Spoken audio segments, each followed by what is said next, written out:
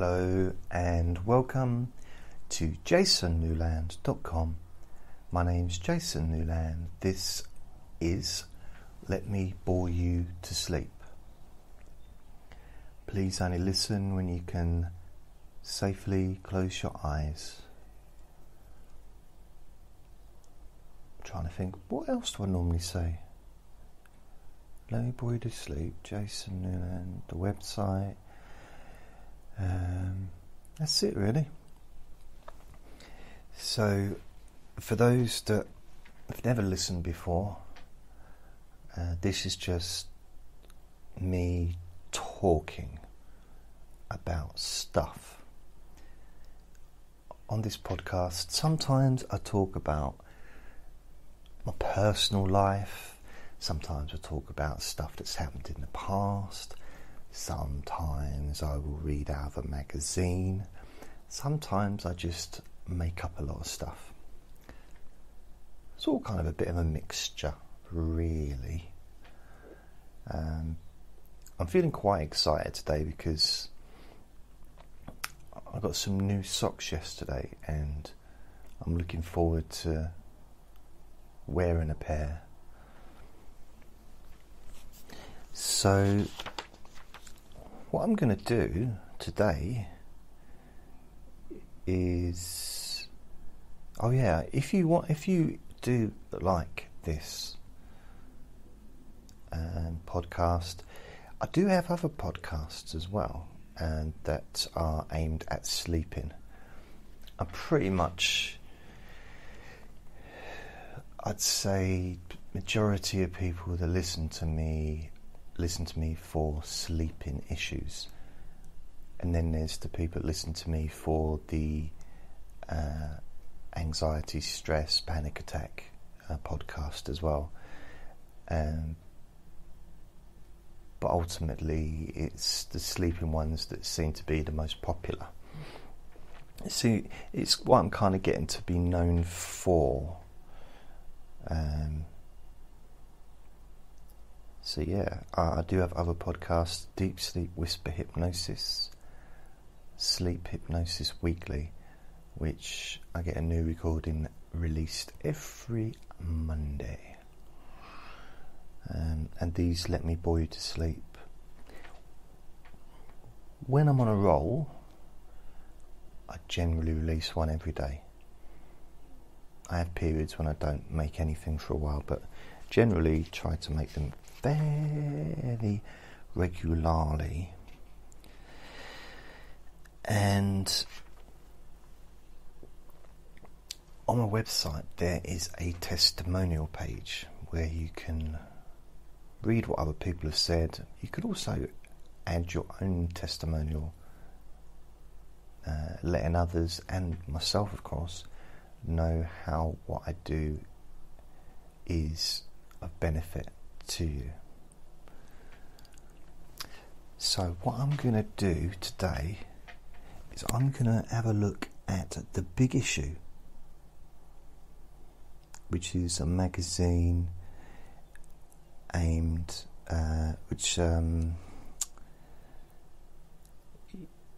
usually known that homeless people sell them, but it's not just for homeless people that sell them. People that are having, I guess, financial difficulties, and but the idea behind it is I've got to know one of the ladies who sell it a little bit, and she said it costs her £1.20 to buy The Big Issue, and she sells it for £2.50. So she gets to keep the profits that she has to pay out to buy The Big Issue to start with. So I'm going to have a little look. She keeps trying to sell it to me, and I normally say no, but I'll buy her a coffee or a sandwich or something, because I can't be bothered to carry it around really. But this is kind of aimed at helping homeless people, really. That's the kind of the bottom line. But not everybody that sells it is homeless. But then homeless doesn't necessarily mean living on the streets. As I'm sure you know, it's sleeping on someone's couch. Just not having your own place, not having your own home. I've been there myself a few times. Never lived on the streets. I spent one night on the street, actually, back in 1995.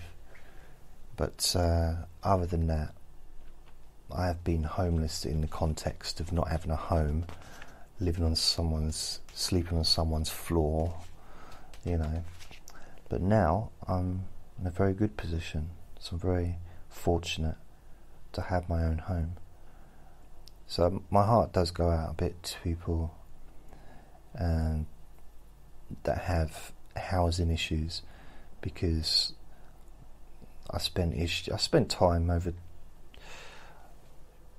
quite a few times over the years with housing issues, and even living in places there's housing issues.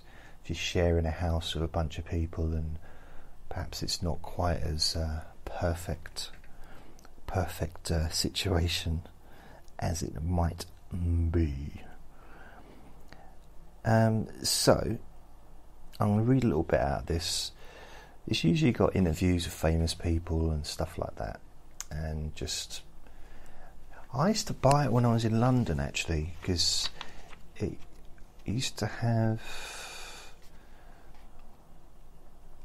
I can't remember what it was in here that I liked, but it was something I quite liked in London. Plus, if you travel through London, like on tube stations, train stations, you see about 6,000 big issue sellers on every journey. Eventually I think it's a hypnotic thing. It's like you give up in the end. Okay, I'll have one, even if you don't particularly want it.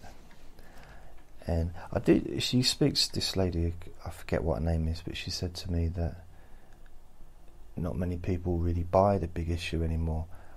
And I said, it's probably it's not like a personal thing to her. It's kind of the digital age. Less and less people are buying magazines and papers even that are made of paper. They'd rather go online and read it there, perhaps on their tablet or their phone. But so I'm not quite sure how they're going to. They've not kind of caught up with the times yet. The people that produce the big issue. There probably will come a time, and also with the society trying to, I don't know who, the bank or the government or whatever, trying to make it more of a cashless society, which will put even more demands, I guess, more pressure on people selling things in the street like the big issue. But we shall see. And I don't know if I mentioned it yesterday. See, my podcasts are all on Spreaker. You can see them. They've been shared on Spotify, iTunes, podcasts, various different podcast hosts that you can listen to your podcasts on. There's lots of different places, just loads of them. And I suppose everyone's got their own particular preference. For example, some people like Stitcher, some people like TuneIn, some people like Podcast Addict, some people prefer Podchaser. I'm quite pleased that I remember those. So there's quite a few. Now, I started keeping a track of my stats on the website. I spent hours doing that, and I thought, this is good. I can kind of go on there and have a look and see how it's going. And then 2 days ago, I was at 517,000 downloads. And I wake up, not yesterday, but the day before, which is Thursday today. So yesterday was Wednesday, so that would be Tuesday. I woke up, went onto Spreaker and just refreshed the stats, and it had gone down to 505,000. So I'd lost, 505, 6, 7, 8, 9, 10, 11, 12, 13, 14, 15, 16, 17. So it's 12. Is that right? 12,000 downloads missing from the stats.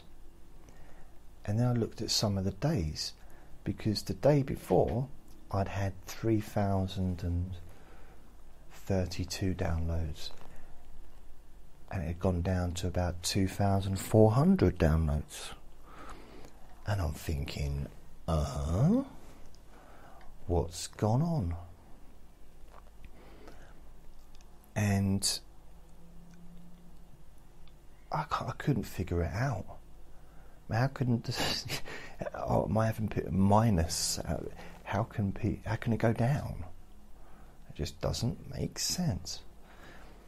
And there was a message from Spreaker for all to read, and it said that they are now tightening up their stats so they can become a member of an organisation, which, like some professional organisation, but in order to do that they have to give exact stats. So I'm guessing before they were just estimating. So now, well, I guess it's fairly difficult for them to perhaps see, exactly, because the amount of different podcast hosts. So I lost 12,000 downloads, and now they're not updating until the day after now, so I can't see what the total is until the next day. Before, they used to update continuously. So I'm now getting less downloads than I did daily, which is a bit annoying. So it's not a huge amount, but it's still, before, when I was perhaps getting 3,000, it's now 2,500. 500's a lot to lose, isn't it? That's quite a big percentage. And I think the first time I noticed it was because on Tuesday, on a Monday, I'd reached 100,000 on one of my podcasts, sleep hypnosis, I don't know if it's a hypnosis for sleeping deeply, something like that, where all my sleep sessions are. And it was just reached 100,000 mark, and the Deep Sleep Whisper Hypnosis podcast was about 87,000, I think, and this podcast, To Let Me Bore You to Sleep, was about 77,000 downloads. So I was looking forward to seeing these reached 100. Well, on Tuesday, the one that was over 100 suddenly went down to about 96,000 or 97, something like that. The deep sleep one went down again, dropped down a few thousand, and the Let Me Bore You to Sleep dropped down to about 70,000. What? And I know it doesn't really matter, you know, technically, but it does to me. Because I like the idea of reaching a large audience, and it has grown, it's continuously growing, but just to lose downloads is just annoying. I'm so annoyed, so annoyed, walking around stamping my feet. So yeah, I took the stats off the website because I couldn't be bothered redoing them all, so I just took them off. But I'm just about to reach the 100,000 on the what is it, hypnosis for sleeping deeply. So that podcast is only a little way off the 100,000 mark again, because that gets like 400, 500, 600 downloads a day on that podcast. So it didn't take much to get it back to what it was. But maybe I should just not take so much notice of it all. I don't know. It kind of, it interests me, you know? I'm interested in it. And I suppose that makes sense if this is my life's work, really. So it's kind of a good thing that I'm interested in what I'm doing. But it was such a weird day yesterday, generally as well, and I've 4 days in a row now I've woken up about 7 o'clock. Today was a little bit earlier. I think it was about 20 to 7 or 10 to 7. And there's a complete reverse, like a 24-hour reverse. So instead of going to bed at 7, I'm waking up at 7. But today, I'm not feeling as tired as what I was the last 3 days, which is pretty good. So it's it also means that if I'm going to make recordings, I need to make them during the day, because I can't wait till 3 o'clock in the morning because I'm in bed by then. So I am recording this in my living room, and so there's a bit of background sound, but not huge amounts. But I can't do something and read in the shed because there's no light. However, I did make a deep sleep whisper hypnosis recording this morning when I got up, and I did that in this shed. I've got to stop calling it a shed. It's my recording studio, don't you know? My recording studio. My studio for recording myself. So, and the background sounds is less in there, which makes sense really, because if you put a structure up inside another room, it's generally going to be quieter in there than it is outside of that structure, just like it's quieter inside this building than it is outside this building, or it's quieter inside the front door than outside the front door. I don't mean actually inside the front door, you know, it's quite thin, I couldn't fit. But perhaps if I have started putting the soundproof foam on the outside, and some of it is managed to stick, some of it fell off. So what I'm going to do, I can't do it this week because I don't have the money, but next week I'm going to get some proper, really strong adhesive, and also some soundproofing foam things that I'll put on the inside of it as well.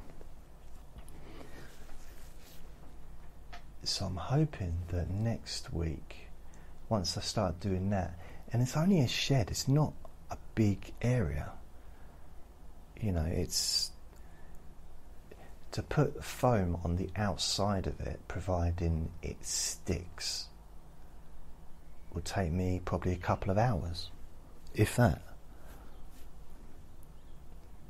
because the pads, or the soundproofing pad things, foam pads, are quite, but not tiny, you know, they're fair size. So that would be nice, and I'll put it on the roof as well, and then I'll do some stuff on the inside. So I'm guessing just having that on the outside will reduce the sound coming in, because I think sometimes the recording studios, people have a lot of the soundproofing inside so as not to be heard outside. So they might have that recording studio in their house so the neighbours don't hear the guitars and the drums and all that stuff. Well, I don't have guitars and drums, and I'm just talking. So in a way, my only thing that I'm focusing on is not to calm or to quieten my voice from the outside, just to block out outside sounds from my voice when I'm talking. And I think it's going to be okay. So what I'll do next week, I already went into the shop to have a look at the stuff, and I ended up getting Andre a witch's broom, because it's Halloween soon. That rhymes with broom, doesn't it? Soon. And I thought, because Andre, whenever I'm doing something, he likes to grab hold of stuff. So if I'm cleaning the carpet, vacuuming, he likes to grab hold of the nozzle. Or if I'm brushing, you know, something, he likes to try and grab hold of the brush. So I've got this little kid's, it's like the old-fashioned witch's broom. And I thought Andre'd love that, because it's only little, but he's only little. But he had a little sniff of it, rubbed himself over the handle, and then just walked off. So, I don't know, I thought maybe it'd be good if I could get him to hold it and take a picture. But I might have to wait till next week when I get the super glue. I can just glue it to his hands. Not really, I'm joking.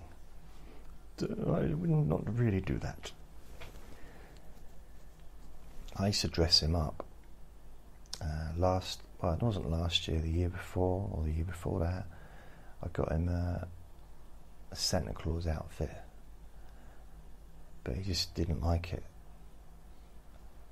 Really doesn't play along, you know. He looks so cute with his little, and it covered his body. Again, super glue would have really come in handy that day. But it was just a little hat. Wouldn't refuse to wear the hat. I suppose what I could have done, got some sellotape and just like sellotaped around the body, just to sort of keep, not around his body, but around the little coat, just to keep it tight so it stayed on him. But I don't know, the thing is, unlike a dog or a lot of animals, not a lot of animals, but some animals will just stay there long enough for you to take a picture. With him, most of the pictures I get to take is when he's asleep, because as soon as he sees me taking a picture, he runs off or he stops doing what he was doing. He's very self-conscious, very shy. He's a shy guy. He really is. Let's have a quick little drink.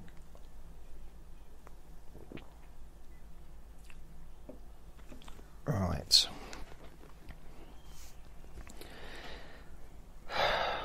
So the big issue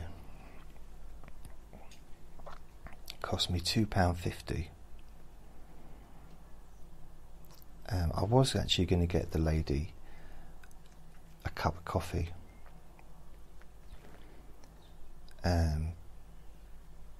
instead of buying the magazine, which would have cost me more. But there was a queue, so I thought I'd just get the magazine instead.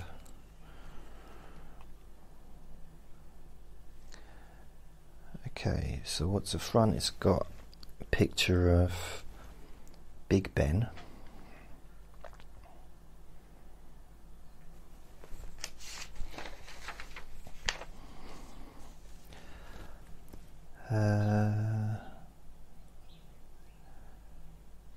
Right, I've not seen anything. Oh, okay, it says here, a hand up, not a handout. That's what this magazine says. This magazine was bought by your vendor for £1.25 and sold to you for £2.50. They are proudly working, not begging. Buy it, take it, spread the word. If you can't get hold of a copy of the magazine on a regular basis, you can subscribe to receive the big issue every week. bigissue.com/subscribe. I suppose for people who don't get out of the house, but everywhere I've ever been in this country, there's big issue sellers everywhere. They're just, any town, there's loads. But I suppose if someone's housebound, then that would make sense, I guess, to still buy it online. Read it online would perhaps be something they could do. Check out New Cultural Community Space of South London.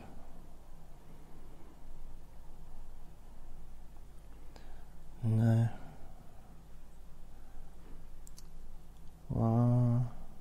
No. C-star comedians at St Mungo's fundraiser gig for homeless people. So St Mungo's is a charity for homeless people, and I nearly worked for them years and years ago.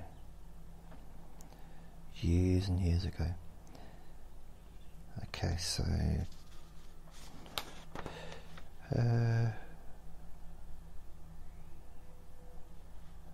wow, I've not seen anything that I wanted to read yet.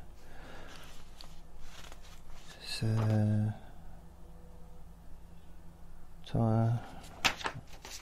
no. Superbike star Peter Hickman presented a £5,000 to vendor to help him through leg op. Popular big issue vendor Richie was reduced to tears after his British superbike hero Peter Hickman turned up on his M&S Lincoln pitch to present him with a £5,000 cheque. Oh. The 47-year-old inspired his regular customers to raise £6,000 to help to cover his costs of living when he undergoes an operation to do something to his leg.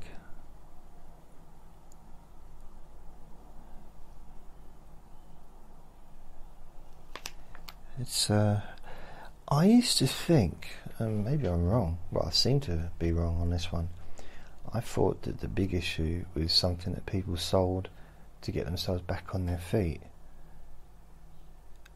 But I see people selling it, and they've been selling it for years and years and years and years and years. So it hasn't got them back on their feet, has it? Kind of, unless, I don't know. I thought it would have been a temporary thing for them to get help, but there's this lady, and she's still doing it, and she's only 22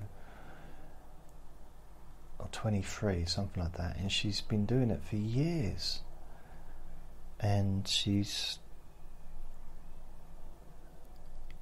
that's just what I thought. I mean, after I looked into it a long time ago, and I'm sure it was like a short-term, basically, instead of begging, to offer someone something. That was the idea behind the magazine, is to give people something for the money they give to the person.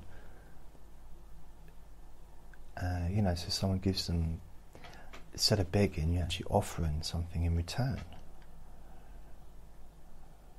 But because I thought about doing it myself once.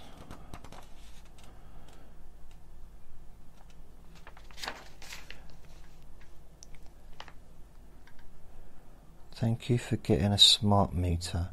If you've got one of the 13 million smart meters already installed, you are helping to upgrade Britain's outdated energy system. We'd just like to say thank you. See, I don't have a smart meter. Let me tell you why. I don't want to be constantly seeing how much electricity I'm using. We really don't need that.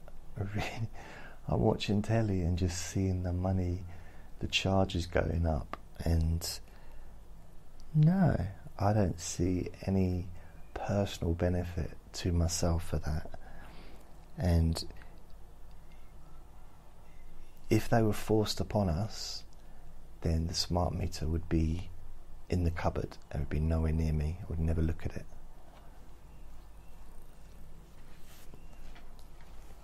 I can see the benefit if you're on a pay-as-you-go meter and the meter's outside in the garden.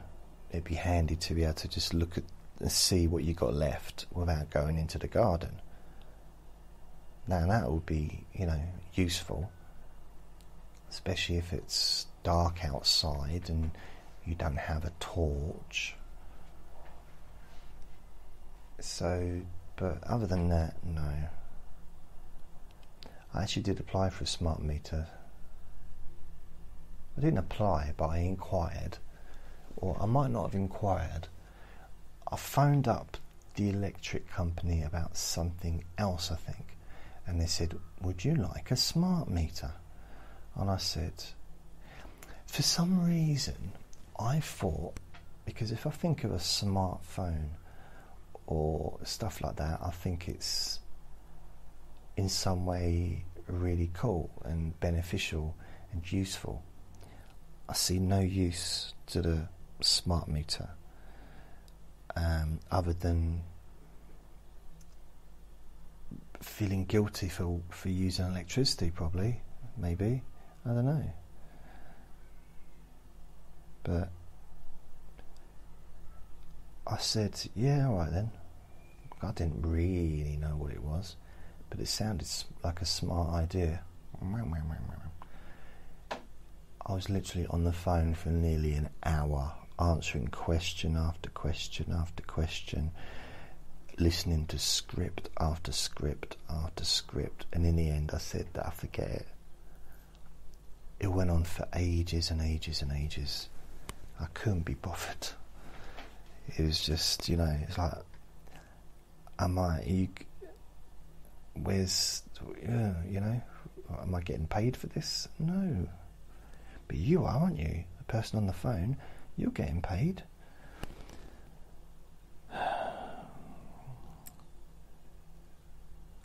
See, those scripts, in the old days, I'm going back to like 2000,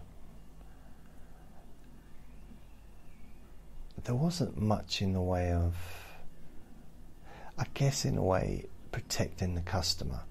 The customer didn't have a huge amount of protection, which it's good they do now. So that's what the scripts are for. So people, when you buy something online, whether it's car insurance or anything, they have to read you a bunch of waffle. And it's basically like a contract, and you say yes and all that stuff. Although they do send it to you, email or post, and you can read it through, like we all read through the small print, don't we? And they actually, when I started selling insurance, car insurance, I'd do a quote for them. I'd say to them, do you want to pay that on card or direct debit? And they'd say, well, I didn't say I wanted it, did I? I said card or direct debit. They said, I don't know if I want it. I said card or direct debit. And if they still said I'm not sure, I always used to have about 5 people that would just shout out card or direct debit. No, I didn't. None of that happened. But it used to be as simple as, here's my bank details. Okay, the information is going to be sent to you in a post. You're insured from now, or you'll be insured from Monday, the 14th of October, whatever. Thank you for calling. Now go away. And that would be it. We'd sort of go on to the next call. That would be a sale. Brilliant. And then about probably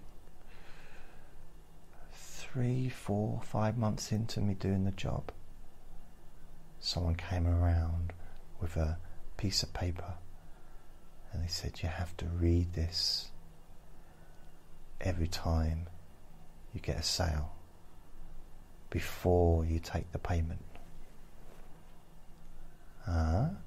And it was like nearly 2 pages of writing.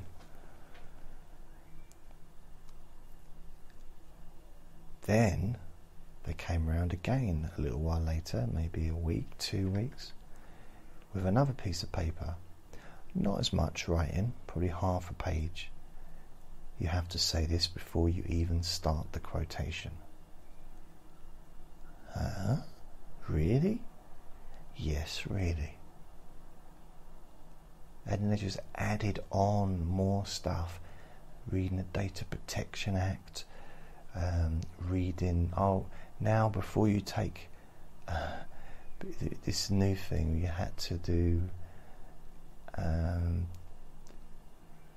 before you put the money through or after you put the money through. It's like all these different scripts that had to be read out at different times, which made the phone call a lot longer and made it much more tedious for the customer,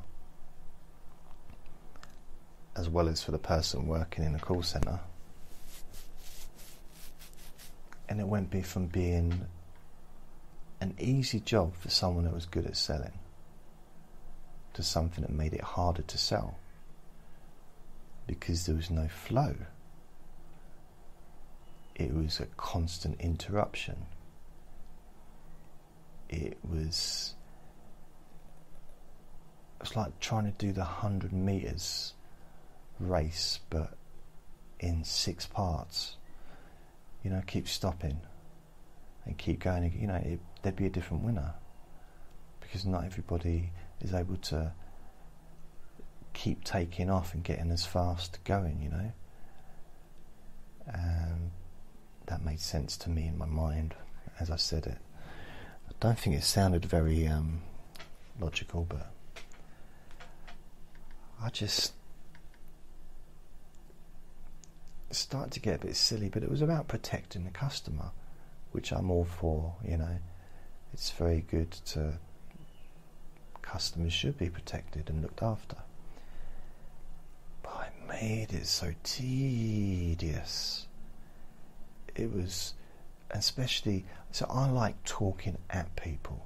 Clearly, I do this. This is what I do. I like that. But it's not good for selling. It's really not. It's a romance dampener, you could say, and a sales blocker. He sales blocked me, as they might say. And all these scripts, oh. And then it got even worse. They started saying, when I went to the next insurance job, they said, you need to start asking these questions in a specific way.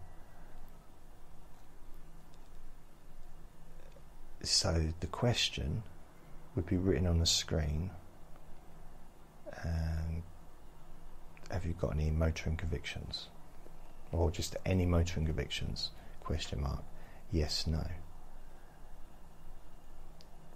And then they said, well, you have to ask it in a specific way. Do you or have you had any motoring convictions in the last 5 years, whether fault or non-fault? And were you wearing flip-flops at the time? And it's like literally just, they kept adding and adding and adding more questions that had to be asked specifically, which surprised me because I was really good at that, because I didn't realise how pedantic I am. And loads of people were failing the calls, so they get it listened to, and they got marked by whether or not they asked the questions correctly and collected the information correctly from the customer. And I suddenly was the top of that.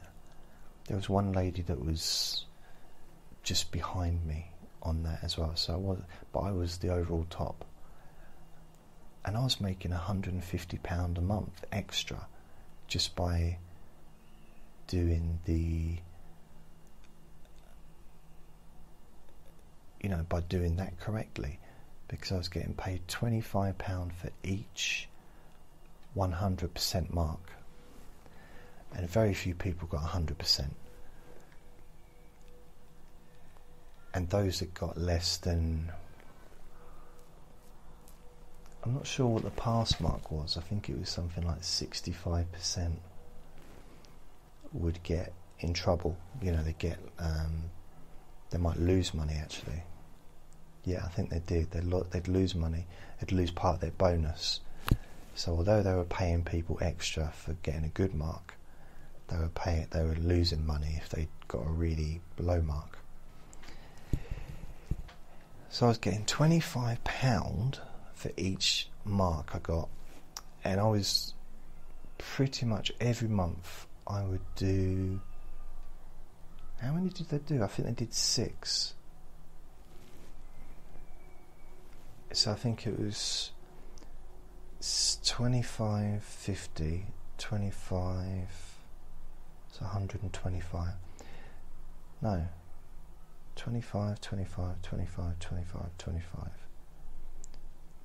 2, 4, 6, 8, 10, 12. 25, 50, 25, 100, 25, 150. So there'd be 6. Oh, it was more than 150 then. So it was £60, 6 passes. I'd normally get 6 100%. occasionally I'd only get 5. So if I got 5, I get 50, £125. But if whoever got 6 passes, 100% passes on their score, would not only get the £150, but they'd get an extra, I think, £50 on top of that as a reward for coming top. It might have been £25, but I think it was £50. Now, I didn't get it every month. It was between me and the other lady, but I got it probably 3 out of 5 months. So I was ahead, but yeah, it was close. It was close, but I was just ahead of her. But I think she sold more than me as well, so she was pretty much better at the job than I was in that sense. But it's quite weird because the bosses all went out to dinner, like from the head office, and my boss came back and he said, we were talking about you at lunch. I said, really?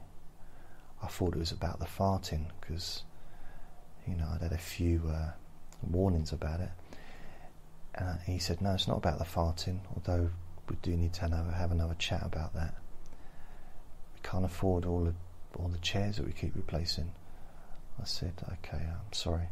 He said, no, it's okay, it's a different subject.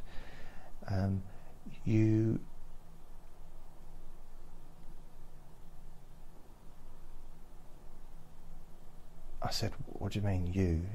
There's a big pause after you said you. He said, didn't you see what just happened? I said, no. He said, look, all of the paperwork from my desk just got blue all over the floor. I said, I don't know, I was busy looking at your face, looking at your lovely mouth, waiting for you to... Did you say lovely mouth? I said, no, I didn't say that. He said, I'm just waiting for you to finish your sentence, because I respect you and you're the boss. Anyway, why is all the stuff blown onto the floor? He said, why do you think? I said, I don't know, that's why I'm asking. He said, Jason, the reason all the stuff's blown onto the floor is because all of the windows in the office, every single window is open, and it's a very windy day, and hence all of my paperwork that was sorted and organised is now on the floor in disarray. I said, okay, why is all the windows open? He looked at me, do you really need me to answer that? I said, no, it's okay, what were you saying? He said, yeah, the managers, the bosses said that you were the perfect employee. About me, they said that about me. I said, they said that about you? He said, no, that's what you're saying to the people you're listening to. I said, okay. And I said, why is that? Why am I the perfect, the most wonderful, perfect specimen? He said, I didn't say perfect specimen or wonderful. I said, the best, perfect employee. I said, okay. So how come I'm the sexiest? He said, I didn't say sexiest. I said, I know, but, I read between the lines. He said, trust me, there are no lines. I said, oh, okay, a bit harsh. And he said, the reason being is because you do everything correctly. You get 100% in practically every single mark. You don't hardly ever make a mistake. You do the job properly. You talk to the customers. You've probably got the best phone voice. I'm adding this bit. I'm not sure if he said that, but I probably did. And he said, and you sell well as well. He said, you're the perfect employee. In fact, if we could get everybody in this office to be like you, then we'd be a lot more successful.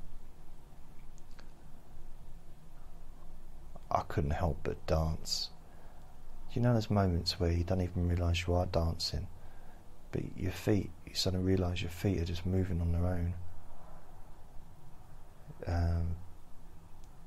That's what happened. I couldn't help it.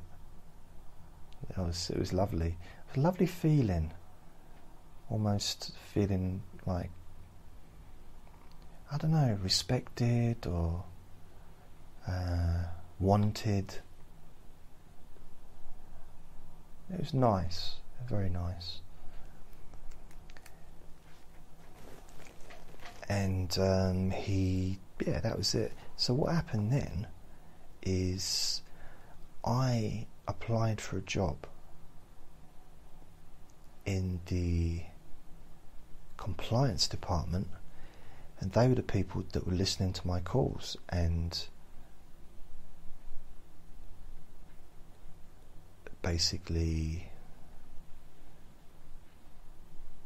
marking them, you know.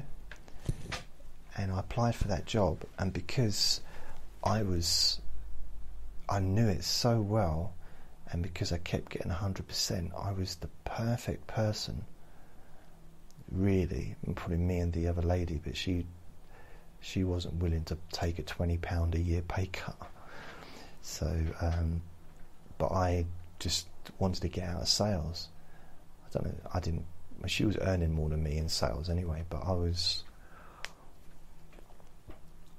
I think I was earning £25,000 a year there in the sales with all the extra bonuses and stuff. And then I went down to, I think I was earning £13,000 a year, which is what, £12,000 cut.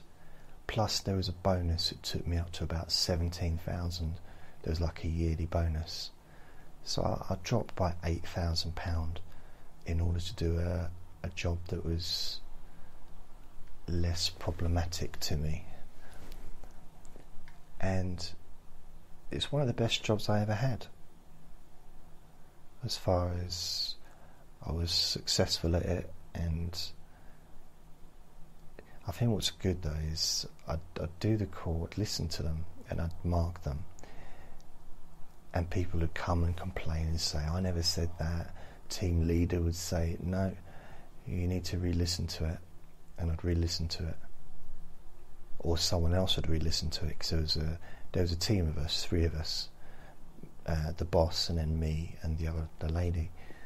And someone else had listened to it. It always came up correct. I never once messed up with the calls. And I was so pleased. Unfortunately, not everybody else was pleased with me, because they were losing money off of their bonuses, because they just weren't doing what they were supposed to do, weren't asking the questions correctly, weren't giving the correct information to the customers. And I didn't like that part of the job, because I wouldn't want to affect anybody's wages or money. And I think that came back to sting me in the bum with the next insurance company I worked at, because their compliance system, so I left my one in 2007, June time, and I went to university in September 2007 to study counselling. And then once I finished counselling, the course, graduated, and I worked as a counsellor until 2013. But in December, I think, 2012, I started working in insurance again, because I'd lost a lot of work due to, just cuts, government cuts and stuff, because most of my counselling was with charities. And I went back into insurance. So in 2000, it's basically 2013, but it was December 2012. So I don't know how many years that is. What? 7, 8, 9, 10, 11, 12. Was it 5 years? 6 years, 5, whatever. 5.5 years. It had changed a lot. It had become even stricter. And they got all these questions. All of them had to be asked in a certain way. Every single one. Not just like a few that were important, like every single question. And not only that, they started marking soft skills, which they called it, which would be it was their way of stopping people from selling, basically. It was, and I tried to explain to them that I knew how to sell because I'd done it for years. I knew how to do the job. It wasn't that difficult. I found it fairly easy to do. But they got a sales trainer in. And at this point I was already in the top percentage of salespeople fairly quickly when I first started. It took me a couple of months to get into it, and then I was doing quite well. In fact, what happened is, when I was in training, my biggest issue was the computer system, because it was different from the one I'd used before, and other people working there had never worked in insurance before, so they were learning the system for the first time. My brain was still a little bit stuck in the old system that I'd used for years and years previously. And I couldn't believe the trainer actually said I got 2 days, and she took me into personal one-on-one training for 2 days, and said, if you don't, because I failed one of the tests that would allow me to work on the floor and to go live, or on my own rather. And there was only about 8 of us, I think, all together in the little training zone round the corner from the actual floor, the sales floor. And she said, well, if you don't pass this, then we'll have to let you go. You won't pass the training. It was, I think, a 2 or 3 week training. I thought, oh, okay.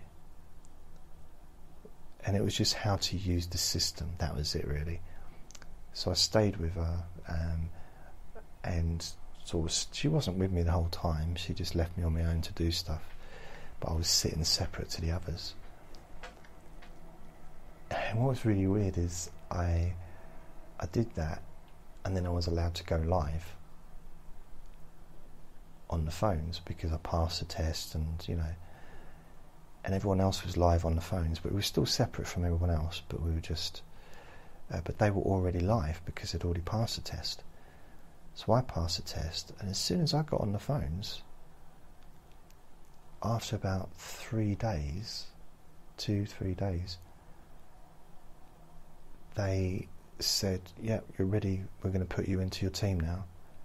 So I was the first to go onto the live floor with all into an actual team, and the trainees that I was with, they still stayed there for a little bit.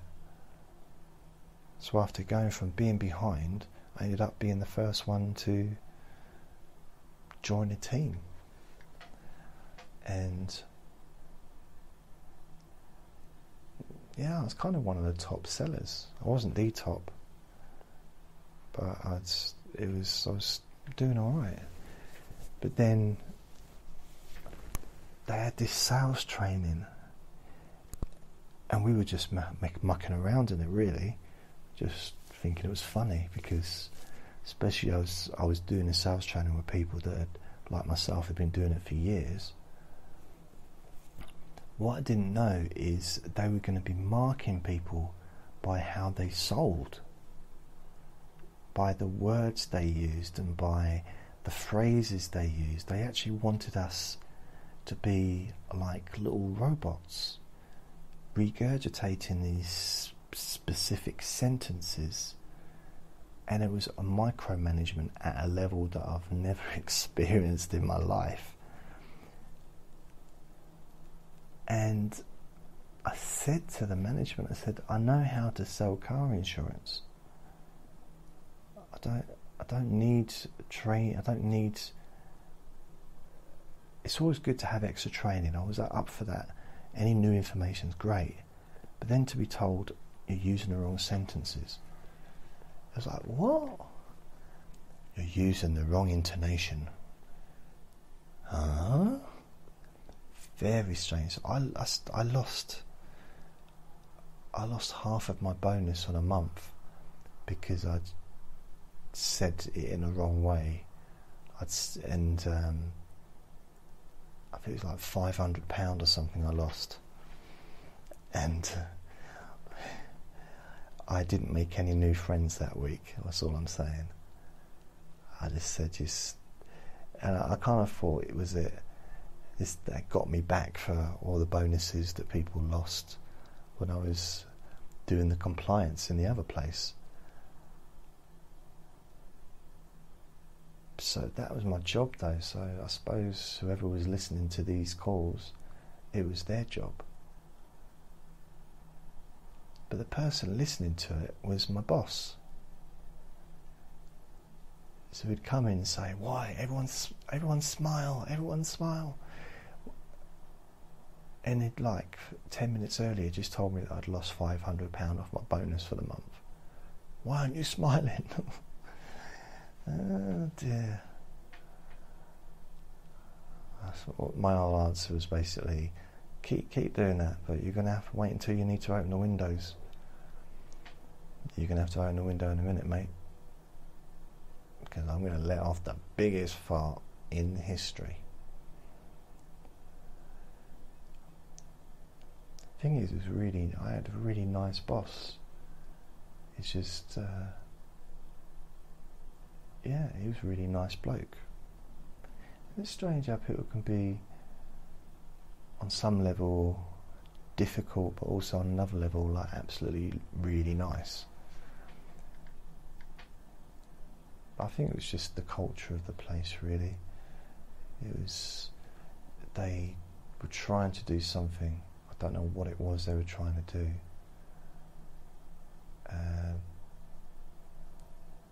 It didn't work anyway because they're closed, but